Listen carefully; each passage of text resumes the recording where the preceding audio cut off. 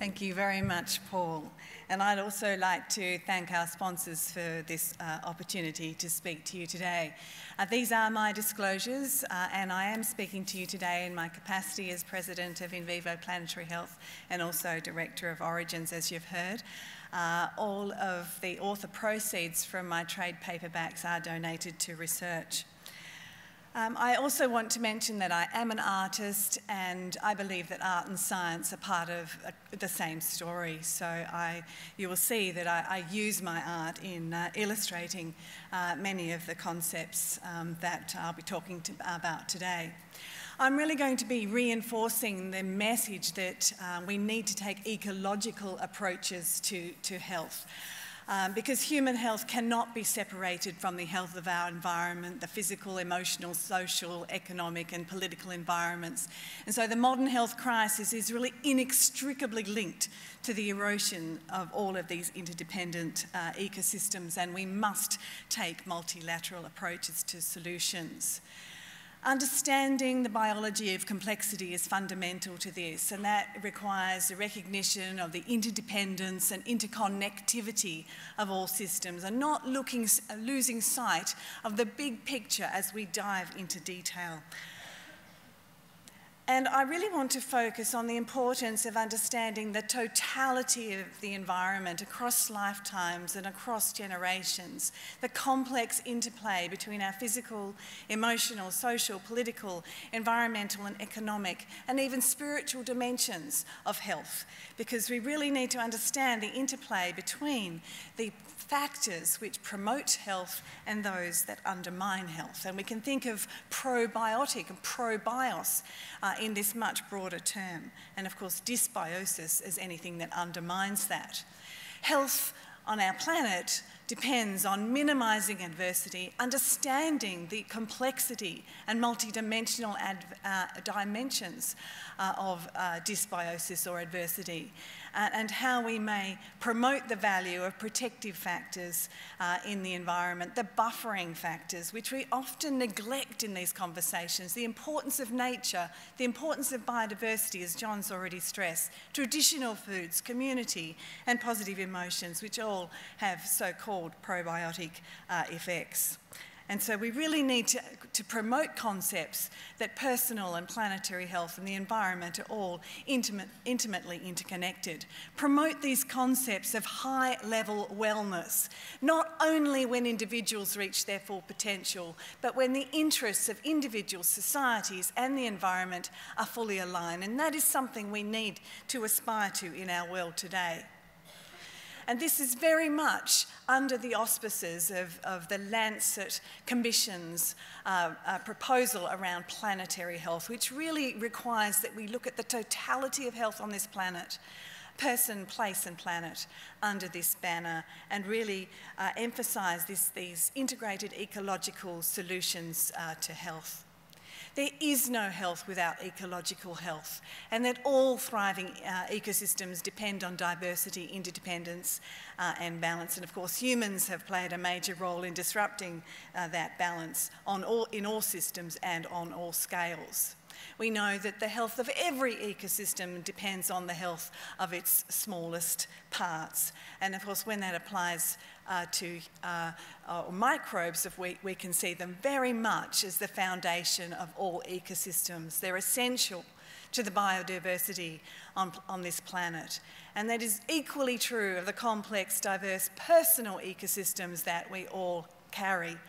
And the health of those ecosystems, our own ecosystems, depends on the health of the environment around us, but also our relationship with the environment around us. And both of those things have been eroded in terms of the environment around us, but also we are becoming increasingly disconnected from natural environments.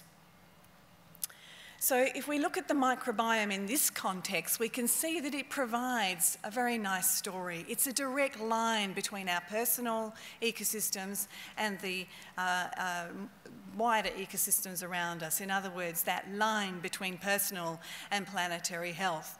And we can see that dysbiotic diseases, as we call them, are really a human barometer of what is really going wrong on a global scale.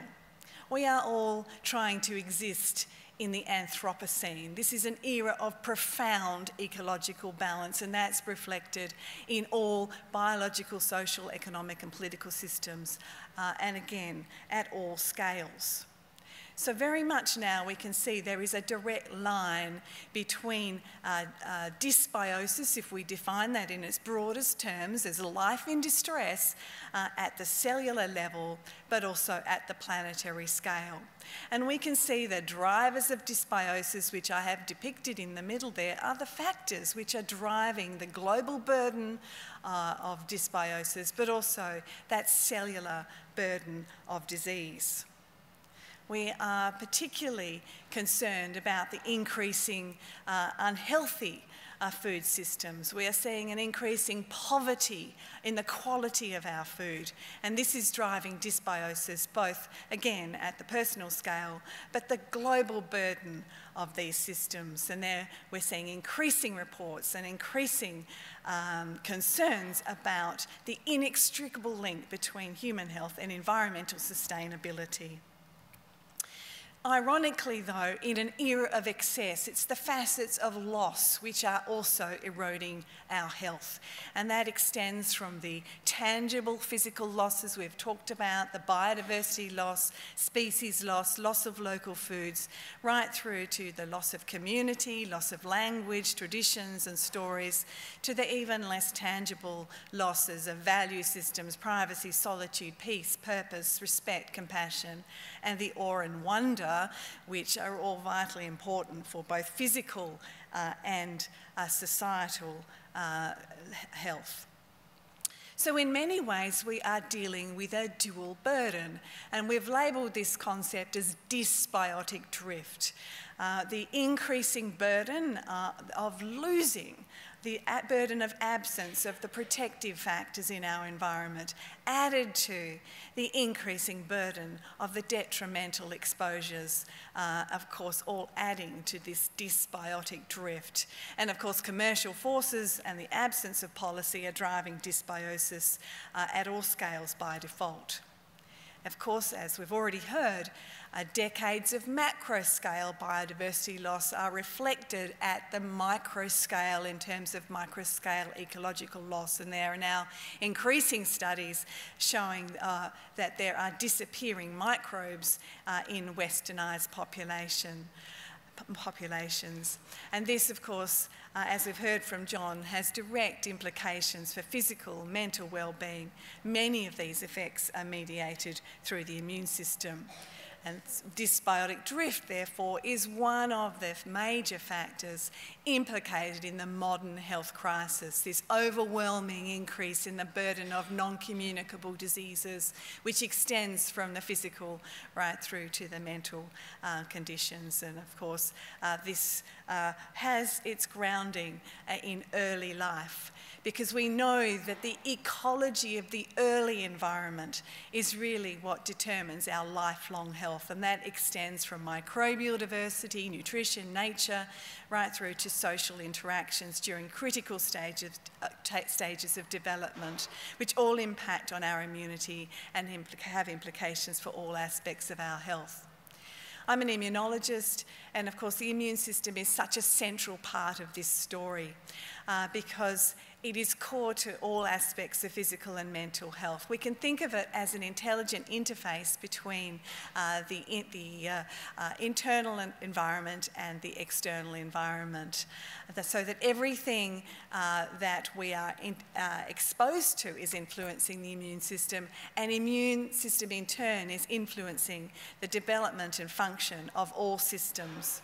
And of course, we know this is highly dependent on the diversity of early microbial exposure. Inflammation, of course, is now recognised as one of the most significant and important threats to human health. It's a common antecedent and propagator of virtually all non-communicable diseases. And we now know that all of these conditions are now associated with altered microbial signatures. Whether that is cause, whether that is effect, we certainly know that by modifying the microbiome in animal models, we can modulate disease risk. So we can certainly see that there is immune dysregulation and dysbiosis associated with all of these conditions. So I prefer to describe them as diseases of dysbiosis. And as I've indicated, a significant component of the risk of all of these conditions is programmed very early in life and is associated with immune dysregulation. And we see this reflected in the unprecedented increase in early onset non-communicable diseases. And all of these conditions, whether we're talking about allergic diseases, autoimmunity, right through to metabolic conditions, but also child mental ill health, are all associated with inflammation, immune dysregulation, and increasingly dysbiosis in the microbial sense of the word.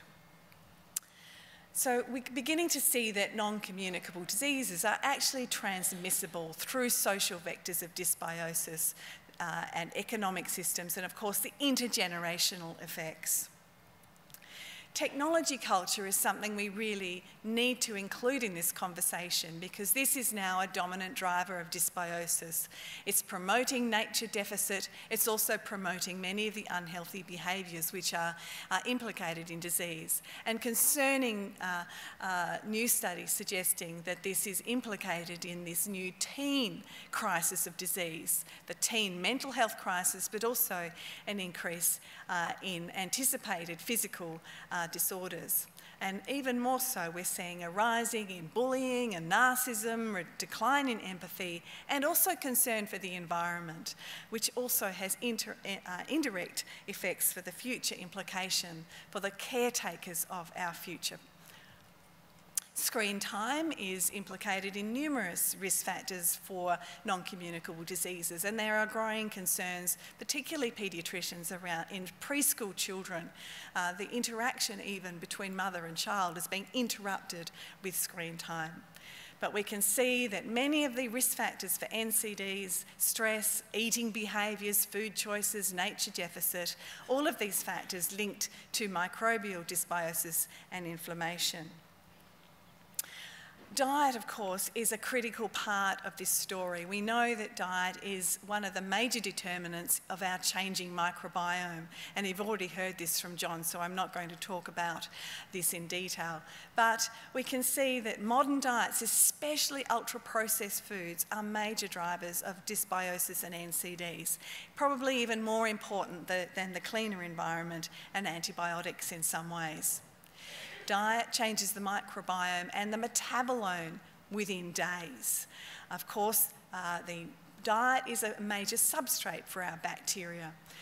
And those microbial products, the short-chain fatty acids such as acetate, butyrate, propionate, are the factors which mediate many of the anti-inflammatory effects of bacteria. These, of course, have local anti-inflammatory effects in the gut, but they also enter the systemic circulation to influence metabolism, mood, behaviour and appetite. And this occurs even in pregnancy, where we're now seeing increasing evidence that short-chain fatty acids crossing the placenta have epigenetic effects and other effects on the developing fetus, including now promising studies in animal models showing allergy preventive effects of short-chain fatty acids in pregnancy, and we are currently undertaking prebiotics studies in pregnancy to look at this in humans. But changing our food is one of the quickest ways that we can change our gut bacteria. Therefore, changing our genes, in other words, the hollow genome, recognising that 99% of our genes are really microbial, and our metabolism, and we can achieve this relatively quickly. It's important, though, that when we think about food justice at the planetary scale as well. And you've probably all seen the work around the Lancet EAT study, studying food in the Anthropocene, and the growing imperative for sustainable diets, which are not just healthy for people, but they're also healthy for place and planet as well. The bottom line is it's all connected. The health of the environment is echoed through on every level. Planetary health is personal, from the planetary to the cellular scale, including the epigenetic effects that our environment is having on our DNA, that is having transgenerational consequences and implications across the line. So it's very important that no matter what we're doing, whatever our field of interest is, that we take an integrated systems approach to the exposome and not just focus on the middle of the circle here, which is what we're apt to do at meetings like this. It's time to really break down the silos and return some of the life and vitality that has been systematically dissected out of health and science. This concept, this systems-based, organs-based approach, if you like, has just not kept pace with our understanding of the dynamic ecosystems within our bodies. But the microbiome sciences have really helped change this world view, starting to see the body as a dynamic and responsive ecosystem, an integrated holobiont containing hologenes, as I've said, and really much more dynamic and much more pliable than we might have ever believed. And this is actually really encouraging how we may be able to modulate the inflammasome, the metabolome and the microbiome for much more ecological approaches to health. It means we must move beyond blaming individuals and recognise that dysbiotic diseases are really a human barometer for what's going on a global scale. And these challenges cannot be separated from the broken dysbiotic systems which are damaging human health, the social fabric and the natural environment. As I said, we are living in an era of profound ecological imbalance, and that also applies to our social ecosystems. When 8 men, and they are men, own more wealth than 50% of the global population, there is an enormous ecological imbalance, and in biological terms that would be viewed as cancerous. We need to recognise that social injustice is ecological injustice, that when we are talking about adversity in the total exposome, that is really amplifying dysbiosis, that social disadvantage magnifies the stresses and deprives people of the buffering factors. I don't have time to talk about it, but if you're very interested in a true story of ecological injustice, do take a look at our paper that we wrote on this astro-food, where there was direct marketing to disadvantaged populations claiming nutritional equivalency. Even mere feelings of social inequality amplify dysbiotic behaviours and unhealthy lifestyle choices, and we really need to be aware of this. Social status signals influence the mindset of children, and experimental studies have really shown, even transiently, if you amplify feelings of social inequality or powerlessness experimentally, it increases your appetite and desire for high energy foods. So we really need to be thinking about the signals we're sending our children. The point that I'm really trying to make is that exposome science, if we really are moving into an era of personalised medicine, it has to address these contextual complexities, the biopsychosocial ecology of the total lived experience, and understand that health cannot be addressed or achieved without also addressing inequality, injustice, and the wider drivers of dysbiotic environments. Everything is pointing to the importance of reconnection with nature, restoring and preserving ecosystems, rebuilding communities, urban habitats and microbiome, rewilding through local foods, green spaces, community cohesion, social equity and health benefits, and the health benefits that follow from all of these things. And it's really important that we invest in grassroots strategies in communities that restore both personal and planetary health. We need to create much more ecological, sustainable solutions. We're seeing many solutions to environmental challenges using probiotic approaches, which I don't have time to talk about. All sorts of exciting probiotic solutions to benefit our food systems, to improve soil ecosystems, crop yields, insect and animal health. One of the lovely examples from my network that I love to talk about is the bee colony restoration, because that's so vital for our food systems. Our colleagues are giving probiotic biscuits to bees to improve their immune function and resilience to pesticides. So a lovely example of simple systems that may have far-reaching effects. And of course, we can talk about probiotic supplements for human health. And we're seeing increasing evidence around the benefits in allergy, metabolism, gastrointestinal, even mood disorders. But all of these will be of limited value unless we also promote probiotic mindsets, the social and environmental concerns, the positive attitudes to healthy and ageing that have to be in tandem with this. I can't underscore enough that mindsets matter for both our personal health but also planetary ecology. There are now decades of research showing how our mindset will influence our personal stress, inflammation and ageing, and we now need to promote planetary mindsets that promote values, behaviours that are in line with planetary health. And this is important because attitudes and mindsets develop very early in childhood. Attitudes to the environment, attitudes to food, health, ageing. And this should have a much greater emphasis in our health promotion and disease prevention strategies. And this is really the basis of the Origins project that I run in Perth. It's a local project with a global vision. Its overarching aim is a healthy start for a better future.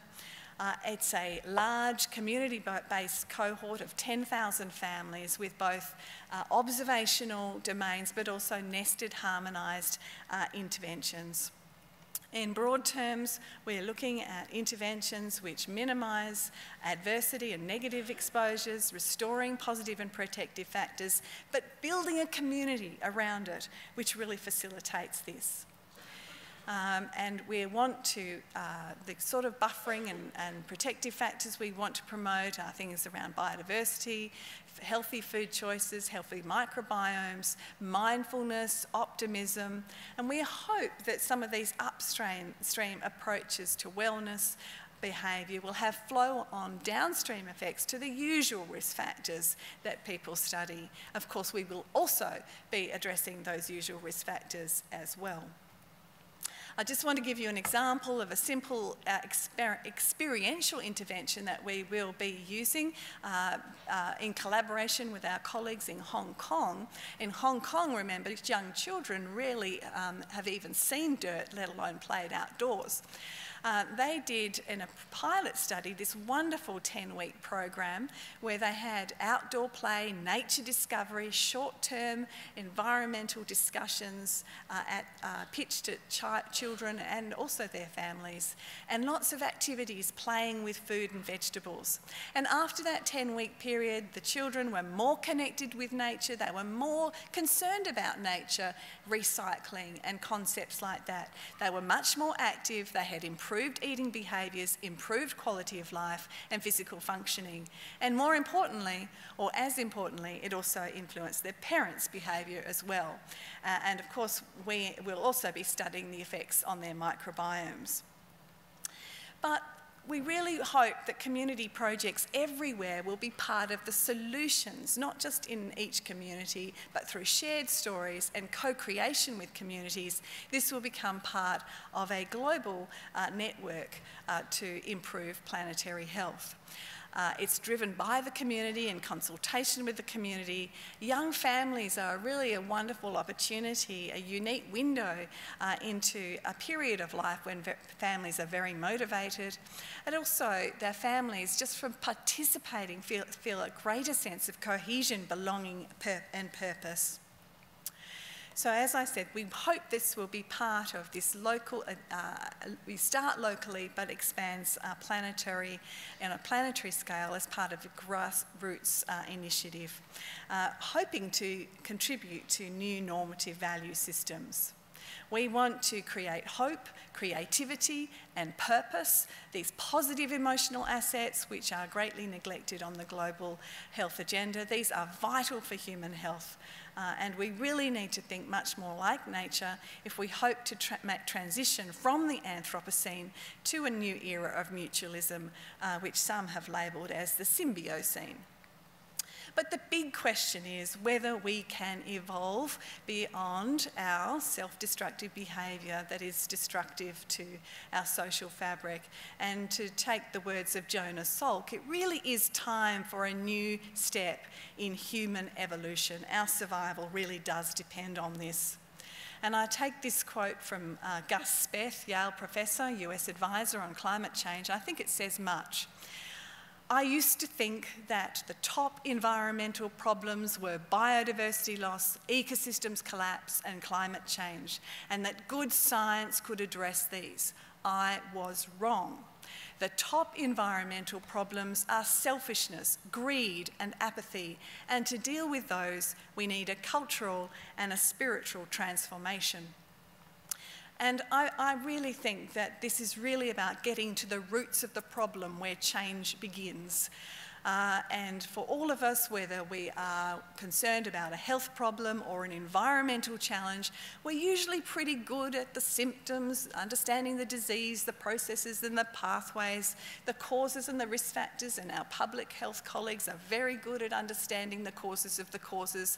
But we rarely, if ever, get down to the deep roots and the purpose that really cause these problems, that shape our cultural identity and the spiritual belief systems that have become eroded and devalued in modern society. And that is where we need to change the story. Our future depends on pro-health, pro-social, pro-environmental values and behaviours, especially in our children, if we hope to shift the trajectory of our future as individuals, as communities, and at the planetary scale. It really is, as Jonas Salk suggested, about the evolution through ideas. We know that biological evolution depends on genes to change their characteristics and behaviour, and that takes millennia. But an idea can rapidly transform the nature, characteristics and behaviours of individuals and society. So I want to stress to you the power of an idea, of ideas to change our behaviour and our biology. And if we are to undo dysbiosis on this planet, no idea is too big and no conversation is beyond us. The best way we can nourish the next generation is with simple and empowering concepts of connectivity, hope and possibility, and of course, kindness. The next generation are our greatest responsibility, but they are also our greatest hope. So for all of us at every age, I'll leave you with this thought: whether we're talking about person, place or planet, it is best to act early, but it is never too late. So with that, I would like to thank you all and invite you to In Vivo Planetary Health if you would like to be a member. Our next meeting is in Amsterdam next year. Thank you very much.